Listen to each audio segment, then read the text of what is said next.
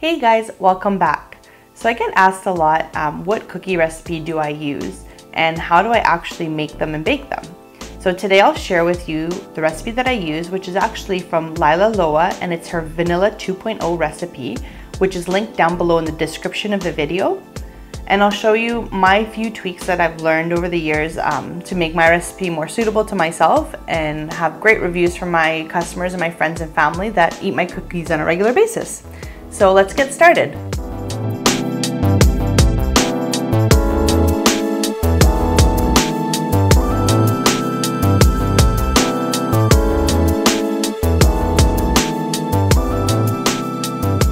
Okay, so what we'll need today is measuring cups, specifically 1 cup and a half cup. And then you're gonna need your spatula and a teaspoon. So then we're gonna have our paddle attachment with our mixer. If you don't have a KitchenAid stand with a paddle attachment, you can use your regular mixer and then switch over to the dough hook when we get to the dough part. So we're gonna start with our butter, which is at room temperature. Well, mine is almost at room temperature, so I've chopped it up a bit. And then I have my brown sugar as well as my white sugar. We're gonna dump it all into the bowl to start with all together.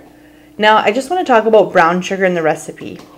This is why I really like this recipe, because it includes brown sugar. I feel like there's so much more flavor that comes from it versus just all white sugar, or even some recipes that call for powdered sugar. It's all personal preference, so it doesn't really matter. But like I said, I like the way that the brown sugar, it sort of caramelizes in the oven and it gives it some great flavor. So here we are, we're just seeing everything being dumped into the bowl. And then we're gonna proceed to put it into the mixer. So I have a KitchenAid mixer here with the paddle attachment. If you don't have one, no worries. Just use your regular mixer. But like I said, further down, you will have to change it to a dough hook if you have one, because the dough does get pretty stiff. This one can handle it, but usually the smaller mixers, they have a little bit more trouble when the dough gets a little too tough. So I'm just going to start at low speed here just to incorporate my butter and sugar so we don't have things flying out everywhere. And I'm going to crank up the speed a few notches just to get it going and to whip up that butter and sugar together. We just want to make it more creamy and cohesive. So we'll let that run for a couple minutes until you see that the texture has changed. You can see it's still looking crumbly now, but in a little bit it'll come together. And just remember, every once in a while, scrape down your bowl. I find, especially with these mixers, the bowl is pretty deep, and so you want to just make sure that you're getting everything out of the bottom of there. So again, I'll just turn my speed back up.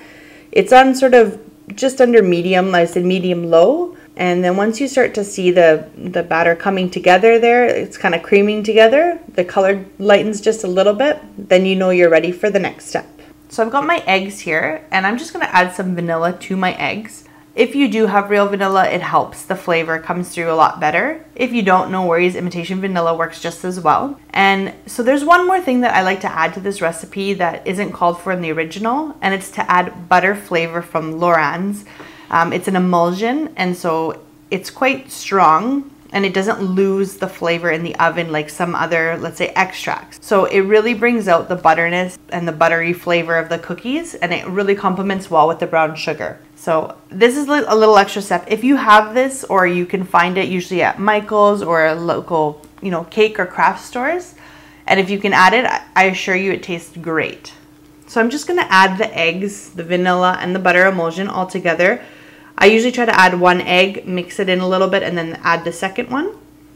And again, we're gonna sort of cream the butter, the sugar, and the eggs all together now. And every once in a while, just check your bowl and make sure you scrape down the sides so that everything's getting mixed in nice and good. You can see here, my batter has lightened just slightly in color, and so everything's nicely mixed in. It's looking good, so we can move on to the next step. Just gonna scrape my bowl down one more time just to make sure everything's in there. There's no sugar stuck in the bottom, and we're ready to go. So I've measured out my flour, and I'm just gonna add some salt and some baking powder to it. And I just want to talk about the baking powder. Usually people like to leave it out completely or just put a tiny bit. The recipe only calls for about 1/4 teaspoon, I believe. I actually like to put a full teaspoon in there. People worry about spread if they add baking powder, but the thing is, baking powder makes your cookies sort of taller instead of wider. So I do like to put a little bit more just to make them not so dense. And I find that I don't really get much spread. My cookies hold their shape really well. So I'm just gonna give this a quick stir, And now we're ready to add it to our butter, sugar, egg mixture. So again, if you don't have one of these heavy duty mixers, you might need to change over to a dough hook once we add a little bit more of the flour. So just be aware of that. So I'm going to slowly add the flour a bit at a time to make sure that it all kind of gets incorporated. And you want to sort of mix every so often, let it go for a few seconds, 10 to 15 seconds, just so the dough can rehydrate itself and there's not flour flying out of your bowl everywhere. Okay, so every once in a while you do want to scrape the sides of your bowl and get right to the bottom of your bowl to make sure that everything is getting evenly incorporated. Now again, the recipe talks about the amount of flour to use, and it depends on your altitude and how humid your area is and this and that. I find I start with about 4 cups of flour myself, and the reason being I've tried with a little bit of less flour, a little bit of more flour, and I find that this works best for me. I don't necessarily like too soft of a dough.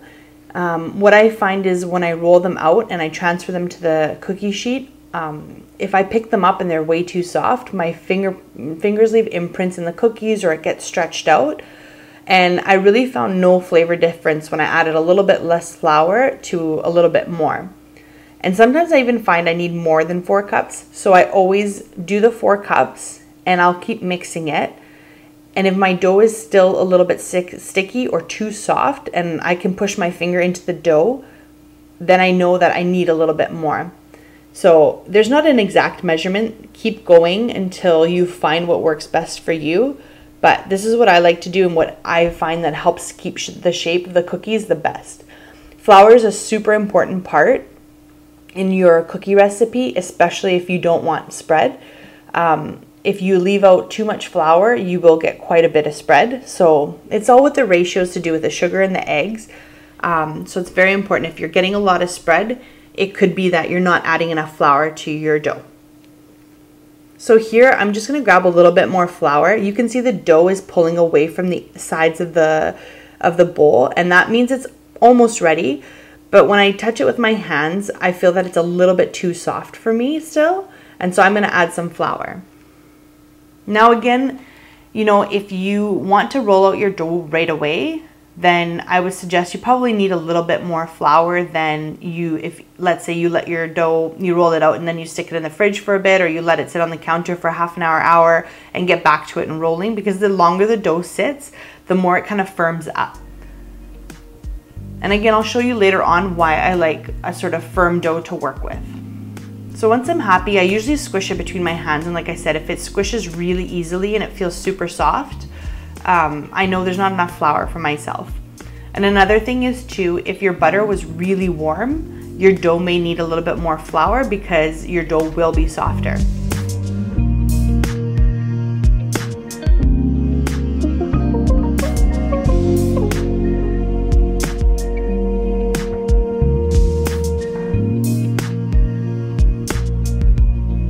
Okay, so here I can see my dough looks pretty good. It's got quite a bit of flour in it, and I'm just playing with my hands to see. You can see the dough looks crumbly, but when I play with it, it comes together, and I can tell that the texture isn't as soft as it was before. So this looks like it's ready to go. So I'm gonna grab my cookie sheets. I use dark pans. A lot of people use lighter pans. They don't like their cookies browning. Again, I really like the browning or the golden brown edges and bottoms because it gets that flavor from brown sugar. And then you just need your cookie cutters. Whether you have metal ones or 3D plastic ones, it doesn't matter. You can use whatever you have on hand. And then also I use parchment paper to roll my cookie dough in between. So I have 2 long pieces of parchment paper, and the reason being is if your parchment paper is moving around too much on the counter, if it's a long piece, I can kind of hang a little bit over the edge and use my body to kind of secure it against the counter when I'm rolling it out. So now I like to sort of combine, like just play with my dough a little bit just to make sure everything's combined. You can see a few pieces are coming out, so I just like to pick those all up in my dough. And then I place it between the 2 pieces of parchment paper. And then when I put the top piece on, I will squish it down first with my hands just to sort of flatten out the dough a little bit. And then I'll start to roll. It just makes it easier to roll out like that. The beginning gets a little bit tough. The dough is, like I said, it's a stronger sort of dough because of all the flour that we put in there. So I just roll it out, and I don't have guides. A lot of people use, they have rolling pins with guides on them, so you can roll them exactly even all across the dough, so all your cookies are the same height. Other people use, you know, those paint sticks that you get from like hardware stores that you mix the paint with. You can put a couple of those sticks together and put them on the side of your dough and use those as guides so that you don't go any thinner or thicker than that. I usually just do it by eye, by hand. I run my hand over the dough and see if there's any places that are thicker and thinner, and I try my best. They are handmade cookies, so I feel like a little bit of difference here and there makes them, you know, not machine cut basically. And over, you know, when you have done it so many times, it kind of comes natural to see how thick and thin your cookies are.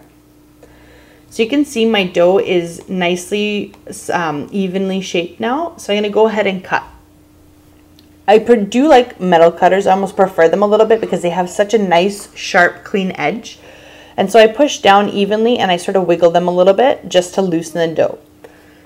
The same thing with 3D cutters. It depends which ones you get. You know, some are better than others, but again, I do the same thing. I push it down and wiggle it a little bit in the dough just to loosen the sides of the shape. Now again, because my dough is on the thicker side, the sort of more firm side, I don't have too many issues with my cutter sticking to my dough. That's one of the advantages of adding enough flour to your dough.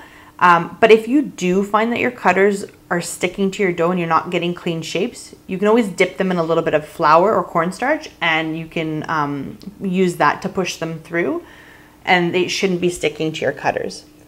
So what I like to do is I like to take the dough that I rolled out and any excess, and I like to put in a bowl on the side. I don't want to roll my dough too many times, so then I'll put everything to the side and then I'll come back to it once I've rolled all my original dough.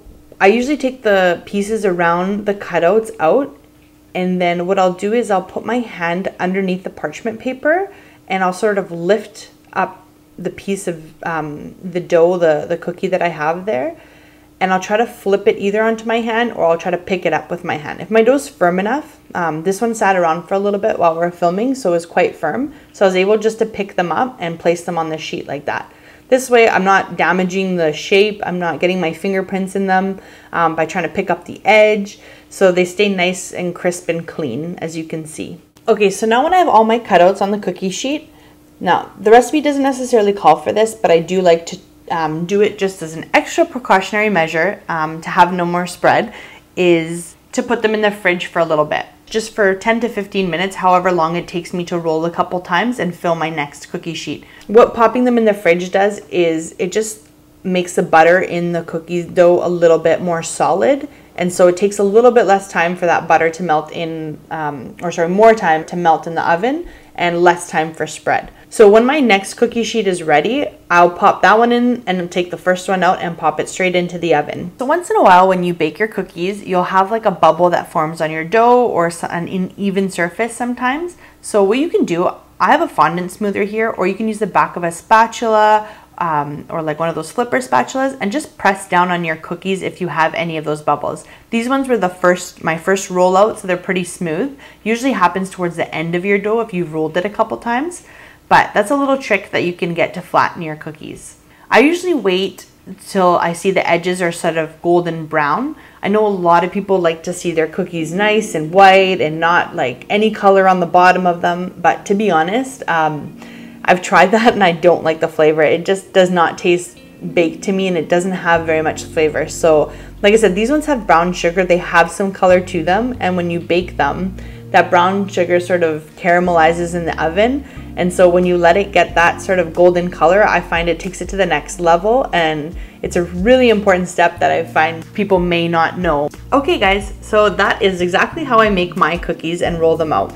You can see there's a few additions there to the recipe that I have linked below, my little twists on it, but they came out perfect. The shapes are great, they're ready to go and decorated, and they taste great. So if you guys like this recipe, let me know below if you've tried it or if you have your own little tweaks. I'd love to hear it. And thank you so much for watching, and I'll see you guys in the next video.